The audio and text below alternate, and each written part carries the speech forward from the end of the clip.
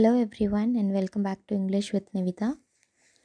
English core code number 301 term 1 எக்ஸாமுக்கு ஃபுல்லாகவே வந்து MCQ questions தான் கேட்க போகிறாங்க. டோட்டலாக 60 questions கேட்டிருப்பாங்க. அவுட் ஆஃப் 60 10 ஆப்ஷன்ஸ் இருக்குது. எல்லா செக்ஷன் A B Cலேருந்தும் டோட்டலாக 10 ஆப்ஷன்ஸ் இருக்குது. ஸோ டோட்டலாக 50 questions நீங்கள் அட்டன் பண்ணுவீங்க. 10 unattempted questions இருக்கும். மார்க்ஸ் வந்து பார்த்தீங்கன்னா 40 மார்க்ஸ் தான். So each question carries 0.8. Section பார்த்தீங்கன்னா 3 செக்ஷன் இருக்குது. செக்ஷன் ஏபிசி ஃபர்ஸ்ட்டு செக்ஷனில் வந்து 18 கொஸ்டின்ஸ் கேட்டு 14 நீங்கள் அட்டம் பண்ண போகிறீங்க. செக்ஷன் பியில் 12 கொஸ்டின்ஸ் கேட்டு 10 அட்டம் பண்ணுவீங்க. செக்ஷன் சியில் 30 கொஸ்டின்ஸில் எனி 26. ஸோ டோட்டலாக 50 கொஸ்டின்ஸ் அட்டன் பண்ண போகிறீங்க. செக்ஷன் ஏல reading comprehension, section be writing skills, section C வந்து லிட்ரேச்சர் பார்ட் அப்படிங்கிறது தான் நம்ம 2 புக் இருக்குல்ல, ஃப்ளமிங்கோ விஸ்டாஸ், இந்த 2லேருந்து நம்ம படித்த கொஸ்டின்ஸ்லாம் வரும். ரீடிங் வந்து ஜென்ரல் கொஸ்டின்ஸ் தான் கேட்டிருப்பாங்க. ஸோ டோட்டலாக வந்து பார்த்திங்கன்னா செக்ஷன் ஏல 2 காம்ப்ரிஹென்ஷன் கேட்டிருப்பாங்க. ஃபர்ஸ்ட் ரோமன் லெட்டரில் அந்த ஃபஸ்ட்டு அன்சீன் பேசேஜ் எப்படி கேட்டிருப்பாங்கன்னா, நார்மலாக ஒரு 5 சிம்பிள் பேராகிராஃப் கொடுத்து அந்த பேராகிராஃப்லேருந்து ஒரு 10 கொஸ்டின்ஸ், அவுட் ஆஃப் 10 நீங்கள் 8 அட்டம் பண்ணுவீங்க.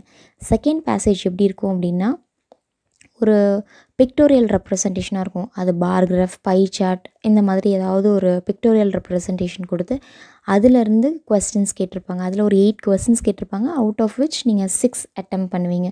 ஸோ செக்ஷன் ஏ வந்து ஃபுல்லாகவே ரீடிங் காம்ப்ரிஹென்ஷன் தான். இது ஜென்ரலாக நமக்கு ஈஸியாக தான் வரும், கவலைப்படாதீங்க. ஏன்னா கொரோனா பீரியட் அப்படிங்கிறனால நமக்கு ரொம்ப சிம்பிளாகவே கொஸ்டின்ஸ் வரதுக்கு நிறைய பாசிபிலிட்டிஸ் இருக்குது. செக்ஷன் பி அப்படின்னு பார்த்தீங்கன்னா ரைட்டிங் ஸ்கில்ஸ். இதில் 2 கேட்டகரியாக பிரிச்சிருக்காங்க. ஒன்று வந்து ஷார்ட் ரைட்டிங் டாஸ்க், இன்னொன்று லாங் ரைட்டிங் டாஸ்க். இந்த ஷார்ட் ரைட்டிங் டாஸ்கில் என்ன இருக்குது அப்படின்னு பார்த்தீங்கன்னா, நோட்டீஸ் ரைட்டிங்கும் கிளாஸிஃபைட் அட்வர்டைஸ்மெண்ட்டும் இருக்குது. இதில் வந்து இந்த தடவை சாம்பிள் பேப்பர் பாருங்கள், அதுதான் ஆக்சுவலாக ஃபைனல். சாம்பிள் பேப்பரில் எப்படி கொடுத்துருக்காங்களோ அதே மாதிரி தான் நமக்கு வந்து போர்டு எக்ஸாம்லேயும் கேட்டிருப்பாங்க. இந்த தடவை முன்னெல்லாம் வந்து 2ல் ஆப்ஷன்ஸ் கொடுத்துருப்பாங்க. நோட்டீஸ்லேருந்தும் கேட்டிருப்பாங்க, நோட்டீஸ் எழுதுங்க இல்லைன்னா அட்வர்டைஸ்மெண்ட் எழுதுங்கன்னு கொடுத்துருப்பாங்க. ஆனால் இந்த தடவை என்ன பண்ணியிருக்காங்கன்னா, ஃபுல்லாக ஒரு 5 கொஸ்டின்ஸ் கேட்க போகிறாங்க. அது வந்து எய்தர் நோட்டீஸ்லேருந்தும் கேட்கலாம் இல்லை அட்வர்டைஸ்மெண்ட்லேருந்து கேட்கலாம். ஸோ நமக்கு ஆப்ஷன் கொடுக்கல, நம்ம வந்து 2மே தரவாக தான் இருக்கணும். இப்போ நோட்டீஸ்லேருந்து ஃபார் அன் எக்ஸாம்பிள் கேட்டிருக்காங்க அப்படின்னா ஒரு 5 கொஸ்டின்ஸ் கேட்பாங்க, அதில் நம்ம 4 அட்டம் பண்ணுவோம். நெக்ஸ்ட்டு லாங் ரைட்டிங் டாஸ்க் அப்படின்னு பார்க்கும்போது லெட்டர் டு த எடிட்டரும் ஆர்டிக்கல் ரைட்டிங்கும் கேட்டிருக்காங்க. லெட்டர் டு த எடிட்டர் ரொம்ப சிம்பிள். இதில் எப்படி வந்து ரைட்டிங் ஸ்கில்ஸில் MCQs கேட்பாங்க அப்படின்றத உங்களுக்கு நான் நெக்ஸ்ட் வீடியோவில் அப்லோட் பண்ணுறேன். அது உங்களுக்கு வந்து ரொம்ப ஹெல்ப்ஃபுல்லாக இருக்கும் எக்ஸாமினேஷன் பாயிண்ட் ஆஃப் வியூக்கு. இந்த லெட்டர் டு த எடிட்டரில் இதுவும் அதே மாதிரி தான். ஒன்ஸ் அவங்க வந்து கேட்டாங்கன்னா 7 கொஸ்டின்ஸும் வந்து ஃபுல்லாக லெட்டர் டு த எடிட்டர்லேருந்து கேட்டிருப்பாங்க, இல்லைனா ஆர்டிக்கல் ரைட்டிங்லேருந்து கேட்டிருப்பாங்க. இந்த இதில் பாதி அதில் பாதி அது எதுவுமே கிடையாது. ஒன்ஸ் ஆர்டிக்கல் ரைட்டிங் கேட்டாங்கன்னா அதுலேருந்து 7 கொஸ்டின்ஸ், இல்லைனா லெட்டர் டு த எடிட்டர் கேட்டிருந்தாங்கன்னா அதுலேருந்து கம்ப்ளீட்டாக 7 கொஸ்டின்ஸ். இந்த 7ல் நீங்கள் 6 அட்டம் பண்ண போகிறீங்க. ரைட்டிங் ஸ்கில்ஸ் கண்டிப்பாக நான் உங்களுக்கு வந்து அப்லோட் பண்ணுறேன். லிட்ரேச்சர் பார்ட் செக்ஷன் சி, இதுதான் நம்ம வந்து ரொம்ப ஹார்ட் ஒர்க் பண்ணி படிக்கிற ஒரு ஏரியா. Prose, poetry, Vistas. ப்ரோஸில் பார்த்தீங்கன்னா ஃபஸ்ட்டு 3 லெசன்ஸ் இருக்குது. The last lesson, last spring, deep water. இது எல்லாத்தோட சம்மரியும் உங்களுக்கு நான் அப்லோட் பண்ணியிருக்கேன். இந்த லாஸ்ட் லெசனுக்கு வந்து லைன் பை லைன் அப்லோட் பண்ணியிருப்பேன். லாஸ்ட் ஸ்ப்ரிங்குக்கு ஃபஸ்ட்டு பார்ட் மட்டும் அப்லோட் பண்ணியிருப்பேன்னு நினைக்கிறேன். பொயட்ரியில் பார்த்தீங்கன்னா ஃபர்ஸ்ட் 3 இருக்குது. My mother at 66, and elementary school class room in Islam, and third one is keeping quite. விஸ்டாஸில் வந்து 2 தான் இருக்குது. The third level, the enemy. இல்லாத போர்ஷன்ஸை படிச்சுட்டு டைம் வேஸ்ட் பண்ணாமல் த எனிமி வந்து என்ன பண்ணணுன்னா கொஞ்சம் லைன் பை லைன் பார்க்கணும். ஏன்னா நீங்கள் அந்த ஒரு கண்டென்ட் கொஞ்சம் நம்பர் ஆஃப் பேஜஸ் நிறைய இருக்குன்றனால ஸ்கிப் பண்ணாமல் படிச்சிங்கன்னா டேம் ஷூராக நம்ம ஃபுல் மார்க்ஸ் எடுக்கிறதுக்கு ரொம்ப நீங்கள் வந்து என்னென்னா அந்த எனிமி பார்க்காம விட்டுட்டிங்கன்னா கொஞ்சம் கஷ்டமாயிடும். அதனால் அதை தரவாக படிச்சுக்கோங்க. இதோட நமக்கு வந்து 4 ரோமன் லெட்டர்ஸ் முடியும். ஃபஸ்ட் ரோமன் லெட்டர் என்னன்னு பார்த்தீங்கன்னா 2 காம்ப்ரிஹென்ஷன் சொன்னேன்னா, அது வந்து first unseen passage first Roman letter, pictorial representation second Roman letter, writing டாஸ்கில் வந்து அந்த நோட்டீஸ் ஆர் அட்வர்டைஸ்மெண்ட் அது தேர்ட் ரோமன் லெட்டர், அடுத்து இந்த லெட்டர் டு த எடிட்டர் ஒரு ஆர்டிக்கல் ரைட்டிங் இது 4th ரோமன் லெட்டர். நெக்ஸ்ட்டு வந்து பார்த்திங்கன்னா 5th 6th 7th 8th இந்த 4 ரோமன் லெட்டருமே எது அப்படின்னு பார்த்தீங்கன்னா எக்ஸ்ட்ராக்ட்ஸ்னால் வேறு ஒன்றும் இல்லை, சில லைன்ஸ் கொடுத்துருப்பாங்க. இப்போ ப்ரோஸாக இருந்தாலும் சரி, போயமாக இருந்தாலும் சரி, விஸ்டாஸாக இருந்தாலும் சரி, எக்ஸ்ட்ராக்ட்ஸ் அப்படின்னா புக்கில் இருக்கக்கூடிய ஒரு லைனாக இருக்கலாம், 2 லைன்ஸாக இருக்கலாம், ஃபியூ லைன்ஸாக இருக்கலாம். So maximum 4-5 lines தாண்டாதது. அதிலிருந்து ஒரு 5 கொஸ்டின்ஸ் கேட்பாங்க. அதுதான் எக்ஸ்ட்ராக்ட். இந்த தடவை 5th ரோமன் லெட்டரும் 6th ரோமன் லெட்டரும் ப்ரோஸ்லேருந்து கேட்பாங்க. ஸோ டோட்டலாக நமக்கு 3 ப்ரோஸ் இருக்குது. அதுலேருந்து ஏதாவது 2 லெசன்லேருந்து நமக்கு பாசிபிள் எக்ஸ்ட்ராக்ட்ஸ் இருக்குது. அடுத்த கொஸ்டின் பார்த்தீங்கன்னா 7th ரோமன் லெட்டரில் போயம், ஒரே ஒரு போயம் அவுட் ஆஃப் 3 போம்ஸ் நமக்கு வந்து ஒரே ஒரு போமில் மட்டும் ஒரு எக்ஸ்ட்ராக்ட் கேட்க பாசிபிலிட்டி இருக்குது.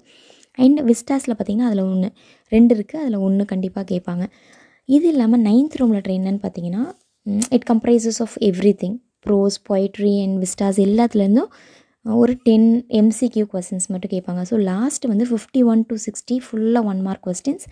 இதுவுமே சாம்பிள் பேப்பரில் எப்படி கொடுத்துருக்காங்கன்னா 3 ப்ரோஸ், போயம்லேருந்து 4 கொஸ்டின்ஸ், விஸ்டாஸ்லேருந்து 3 கொஸ்டின்ஸ். ஸோ இதே ஃபார்மெட்டில் தான் நமக்கு போர்டு எக்ஸாம்ஸ்லேயே கண்டிப்பாக வரும். ஸோ இப்போ உங்களுக்கு கொஞ்சம் ஒரு ஐடியா இருக்கும்னு நினைக்கிறேன். டேர்ம் 1 ஃபுல்லாகவே MCQஸு 40 மார்க்ஸ்க்கு தான் எழுதுகிறோம். பட் கொஸ்டின் பேப்பரில், இங்கிலீஷ் கொஸ்டின் பேப்பரில் 60 கொஸ்டின்ஸ் இருக்கும். 60ல் 50 தான் அட்டெம்ப்ட் பண்ணுவோம். 10 வந்து அன்அட்டெம்ப்டட் கொஸ்டின்ஸ் உங்களுக்கு ஆப்ஷன்ஸ் கொடுத்துருக்காங்க.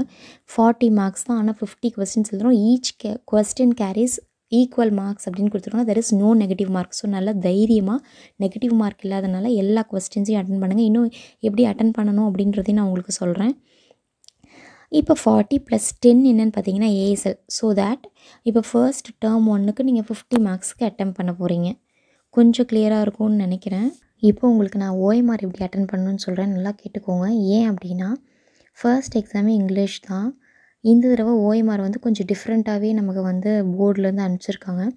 ஃபர்ஸ்ட் நீங்கள் பார்க்குறது அந்த டாப் லெஃப்ட் சைடில் இருக்கிறது உங்களோட எல்லா டேட்டாவுமே ஆல்ரெடி ப்ரீஃபில்டாக இருக்குது. உங்களோட ரோல் நம்பர் வந்து it is in words, day and date of the examination, centre number and name, subject code and name, candidates name, father's name, school code and name. இது எல்லாமே நீங்கள் எதுவுமே ஃபில் பண்ண தேவையில்லை.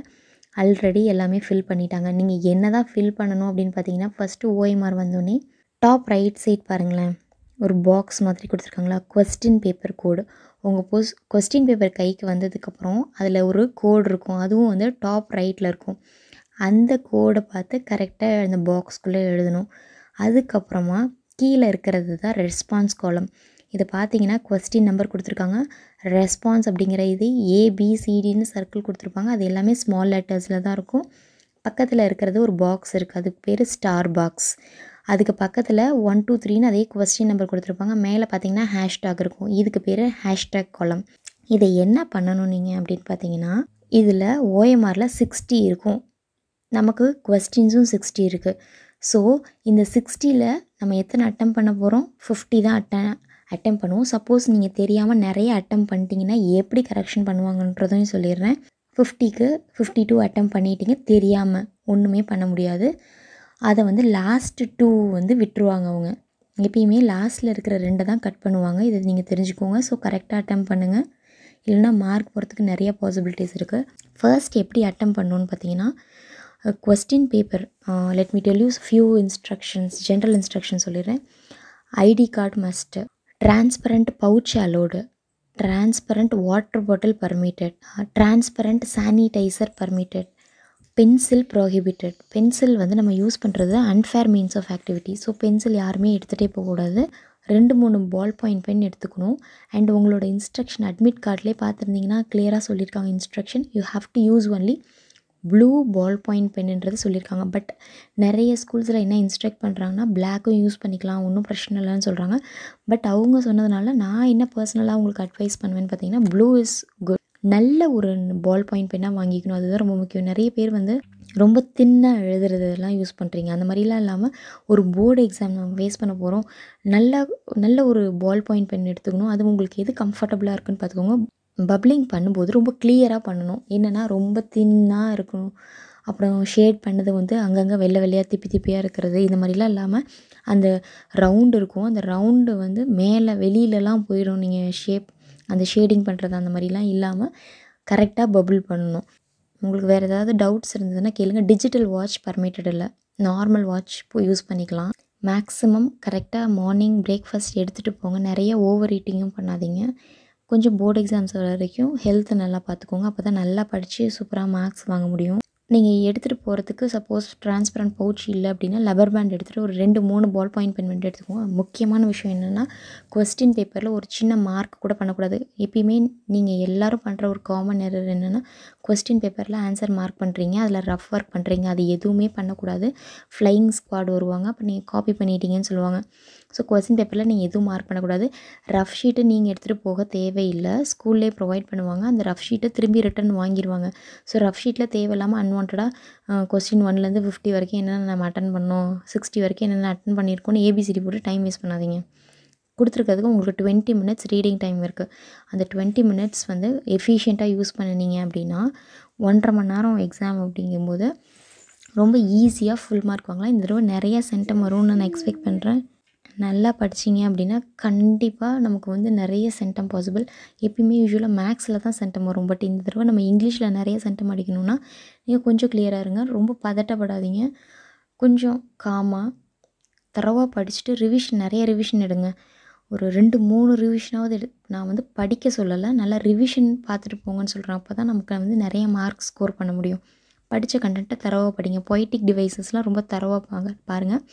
உங்களுக்கு பொய்டிக் டிவைஸ் மட்டும் நான் உங்களுக்கு தனியாக ஒரு வீடியோஸில் வந்து நான் உங்களுக்கு அப்லோட் பண்ணுறேன். ஸோ தட் அது உங்களுக்கு கொஞ்சம் யூஸ்ஃபுல்லாக இருக்கும். அண்ட் ரிப்பீட்டட் கொஸ்டின்ஸ்லாம் எப்படி கேட்பாங்க அப்படின்றது மாதிரி நம்ம எம்சிக்யூஸும் டிஸ்கஸ் பண்ணலாம்.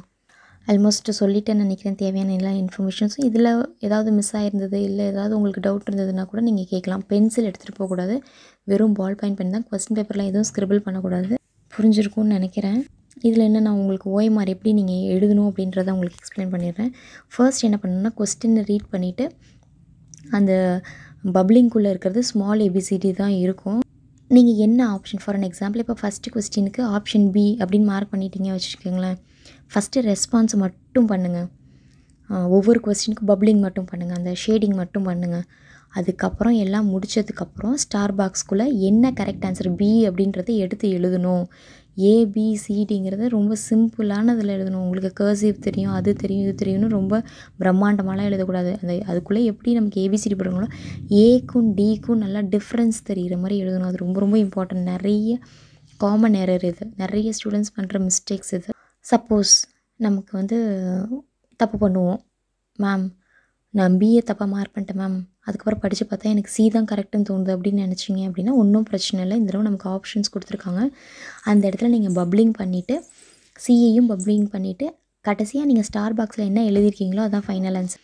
அது பப்ளிங் பண்ணாமல் எழுதினாலும் உங்களுக்கு மார்க் தந்துடுவாங்க, பிரச்சனை இல்லை. ஸோ உங்களுக்கு தப்பு அப்படின்னு தோணுச்சுன்னா பி இல்லை சி அப்படின்னா நீங்கள் ஸ்டார் பாக்ஸில் எழுதக்கூடாது. அதுக்காக தான் நான் ஃபஸ்ட்டு சொன்னேன், ஃபஸ்ட்டு பப்ளிங்கெல்லாம் முடிச்சிடுங்க, அதுக்கப்புறமா ஃபைனல் பண்ணிக்கலாம் அப்படின்ட்டு. ஸோ இப்போ ஸ்டார் பாக்ஸில் நீங்கள் வந்து சி போட்டிருக்கீங்கன்னா அதுதான் ஃபைனல்.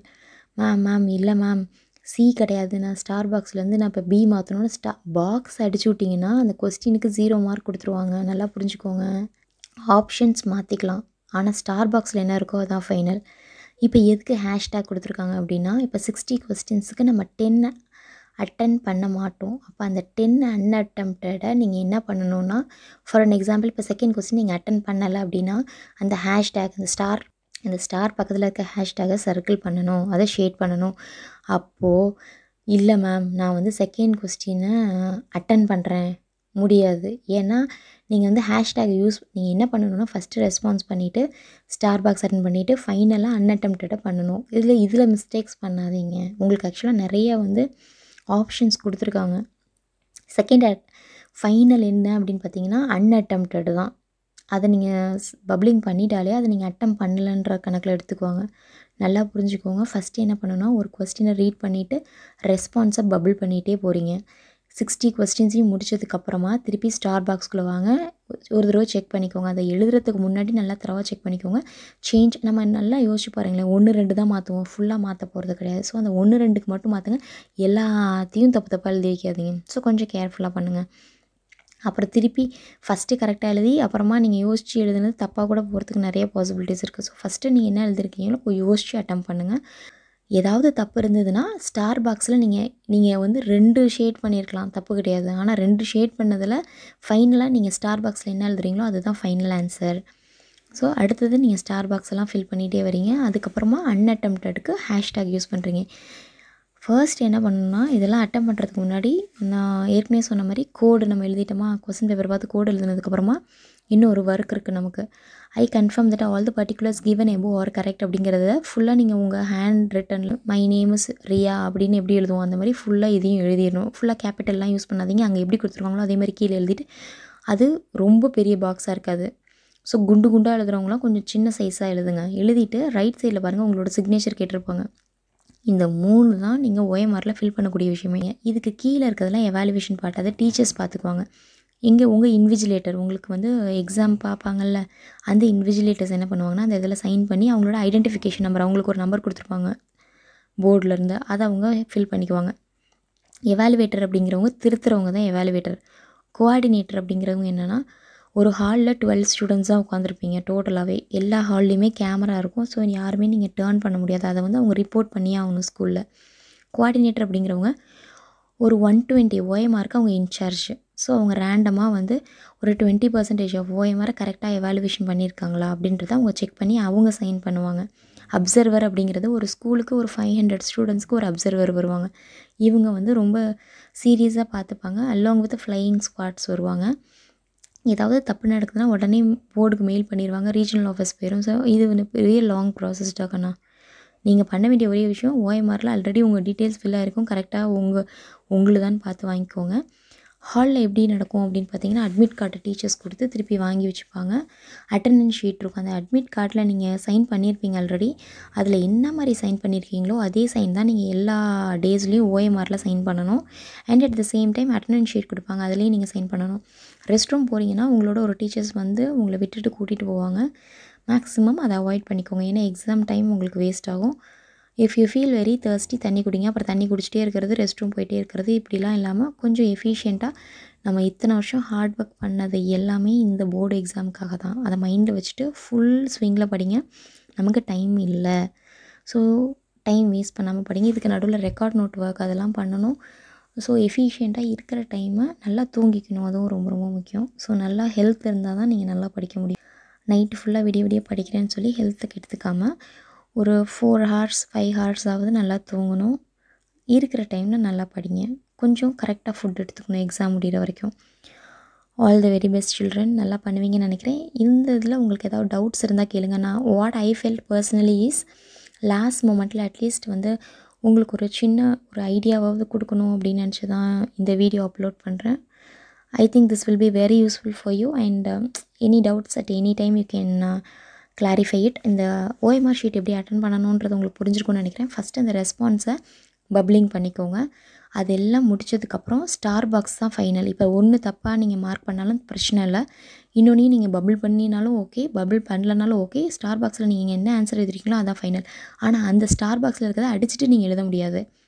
இதெல்லாம் முடித்ததுக்கப்புறமா நீங்கள் அட்டம் பண்ணாத கொஸ்டின்ஸை அந்த ஹேஷ்டேக் சர்க்கிளில் அந்த கொஸ்டின் நம்பரில் பப்ளிங் கண்டிப்பாக பண்ணியிருக்கணும். அது இல்லைனாலும் அதுவும் ஒரு மிஸ்டேக்காக தான் கன்சிடர் பண்ணிப்பாங்க. So all the very best children. நல்லா படிங்க.